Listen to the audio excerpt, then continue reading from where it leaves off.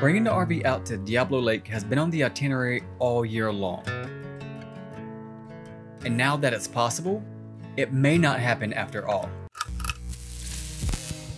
If you've been keeping up with us, you know we've made it to the state of Washington for the summer, and we're on the brink of visiting our 10th national park, which happens to be North Cascades. So a little context here, it's Friday afternoon and we're about to pack it all up and head over from Lacona, Washington, all the way over to close to Diablo Lake. We found a little hip camp over there. We're gonna go spend the weekend there, and hopefully we get to go see Diablo Lake because we've been wanting to see it for a while. As easy as that sounds, it might prove to be a little troublesome to actually go out and see the lake this weekend, and I'll share why with you here in a few minutes. So the goal here is to, when we hitch up, because this is technically the way you're supposed to go, the entrance is that way. So what I'm gonna do, because all this is filled with tight turns and low-hanging trees, instead of going all the way back there, making a U-turn to come back, and back it up all the way that way, which it probably looks a little further on camera. That might be 100 yards or so. I think we can do it. I got faith in us. She's actually gonna back it up.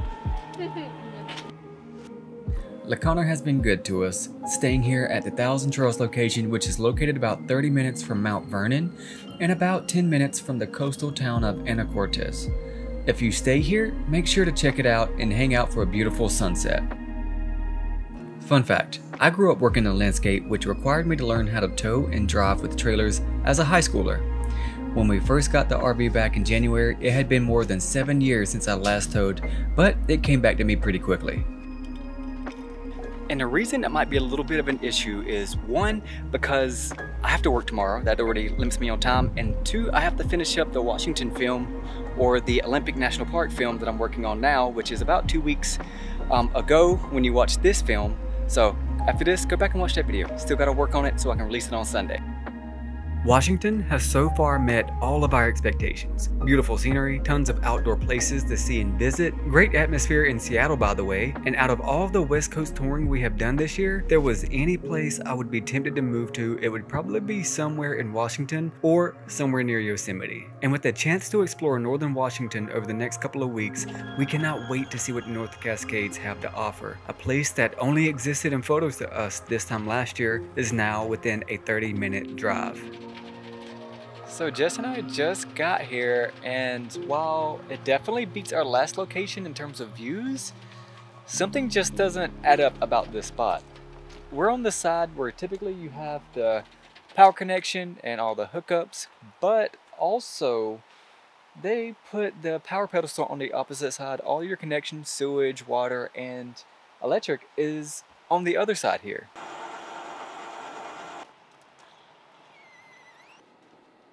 So, just got everything set up and it is time to go get some dinner. What's the place called? Mondo's? Mondo's? Okay, yeah, so I just got a burger. It's late, I gotta work tomorrow.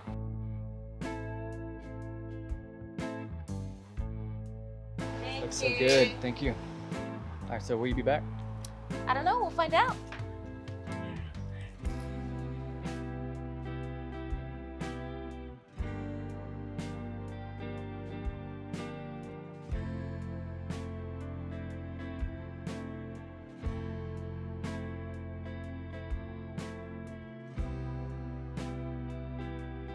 Good morning, good morning. It is Saturday. I'm going to be spending the first few morning hours working on the video at the same time. Hopefully it's a slow day for me at work. But yeah, I'll be here till about 3:30 and then I'm going to try to sneak out and go see Diablo Lake. I can't wait because we're only like 20-30 minutes away from it. So a little about our careers. Jess currently works in the finance world in the fraud sector, fully remote. Morning, Jess. I now work in healthcare fully remote, which allows us to freely travel around the states. I've received a degree in mechanical engineering and worked in various fields after college, but it was really hard to find a position that was fully remote in that field. Finally got off on a beautiful Saturday afternoon and it is just absolutely gorgeous outside. It's been killing me to stay cramped up in here working, so let's go hit Diablo Lake.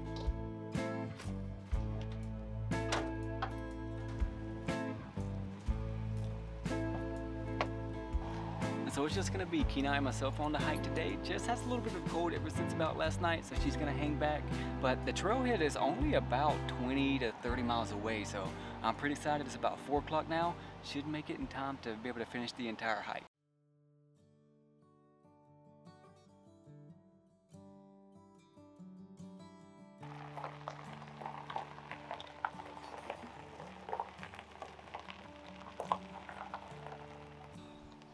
You gotta get stretched out, no matter what. I'm getting old. This is the hike that we're taking today. It's about a 7.5 round trip hike, so I think it should take about 3.5 hours. So, from our hike back in Olympic National Park, 2 weeks or 3 weeks ago now at this point, Jessica and I had a great time, but we got eaten alive by flies, gnats, little biting flies, horse flies, and we were wearing short sleeves and shorts. I still have shorts on now, but when we were in Seattle, I decided to get a little sun hoodie. Now, I have been told they're not the best for keeping off flies and stuff like that. You know, they're, of course, they're for the sun.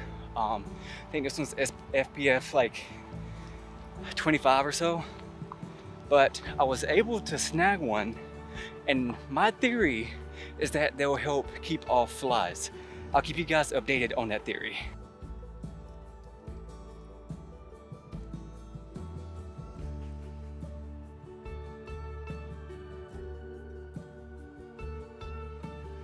Y'all know how Kenai is with bridges. He is not a fan. You gonna be okay? You got it, man. You got it. You got it. It's okay. Good boy, good boy.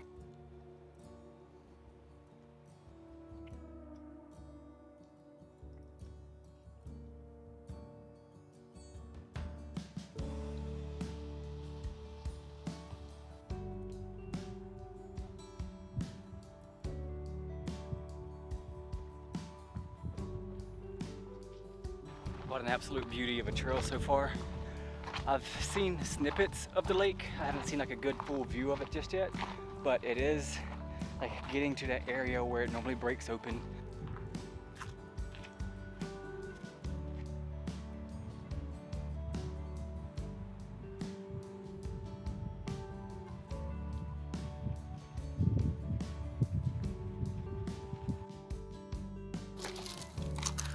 All right. So Kenai and I made it to the turnaround point. It just kind of takes you all the way down to a river, and actually we started turning around right before we made it all the way down to the river. I was in the impression this trail was going to take you kind of like to a peak that you could see over Diablo Lake, but I guess that's not the case. Oh well. Anyways, it's still a beautiful hike to go see. I think we made it about like 0.3 miles away from the bottom, but it's getting close to 7 o'clock now, and I got another about 3 miles back to the truck. It took me about another hour, and yeah, so gonna be getting back a little late, but you know, that's okay.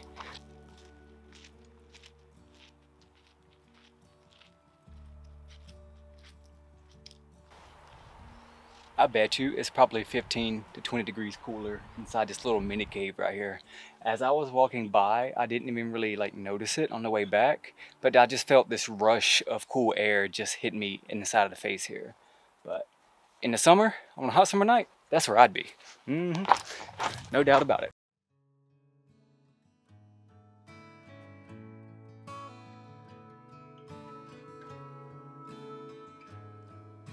Seems like just the other day I'd see your face and know what to say. Now I'm staring at the ground, stepping over eggshells spread all around.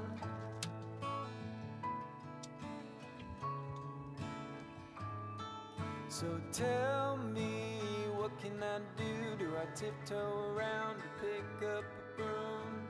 Can we sweep up this mess, or did we make a minefield out of our address? I'm trying to go surprise Jess with a milkshake, and I'm gonna see how I do, because she is hit or miss with her with getting her milkshake. This place is so interesting because it's a restaurant, a store, and has a bunch of different like cool little items here for sale that you would never think of in a restaurant. All right, thank you, thank you. Oh, these things are so delicious though.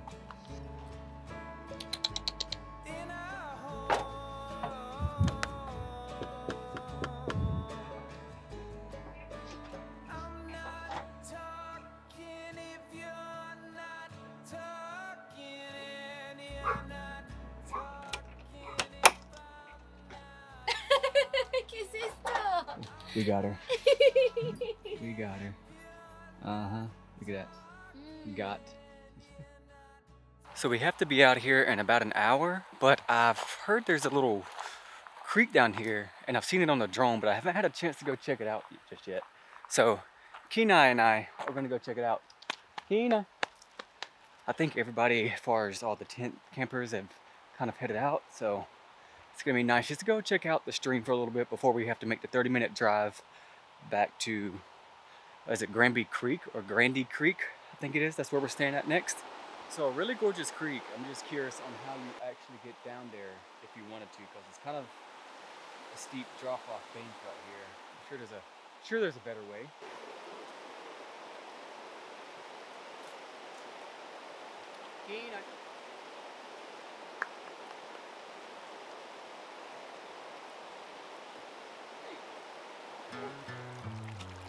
Woo. That water is cold. Oh boy. Oh my God. Nah, not getting past the knees in this one. No sir. This particular hip camp also has campsites for tent camping. Also has like cabins, like a little yurt style almost, and it does have outhouses. It's got waste bins, and it has one site or two sites, I believe. I think there's like one more site for RVs, but other than that, I mean, this is a beautiful spot. Like I said, well located, right there in the town. And when we pull out of here, it's gonna be a straight shot, so that's gonna be nice.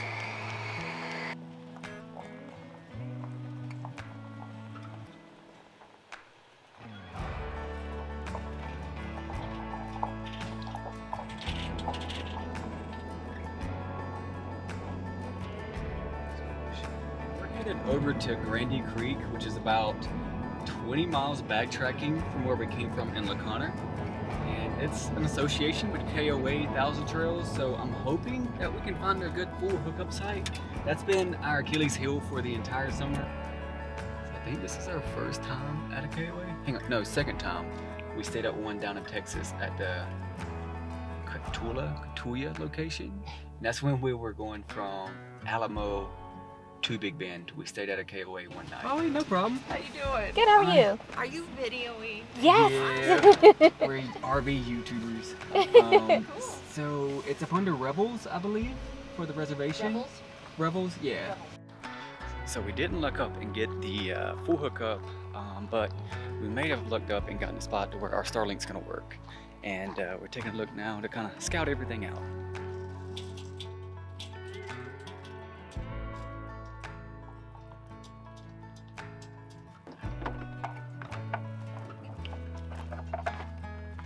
Alright guys, we officially got set up.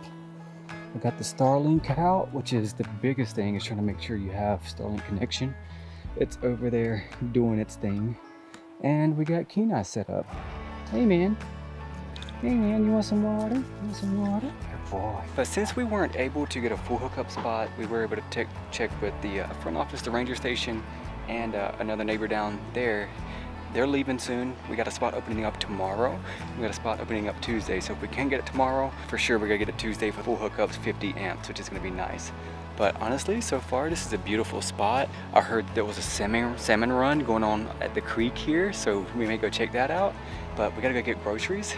Now that we are settled, it's time to check out the Northern Cascades in next week's adventure. And thank you all for hanging out with us today. And if you like this video, feel free to give it a thumbs up and subscribe if you're into the RV outdoor life to keep up with all of our latest adventures on the road. Peace out, much love, and we will see you again next Sunday.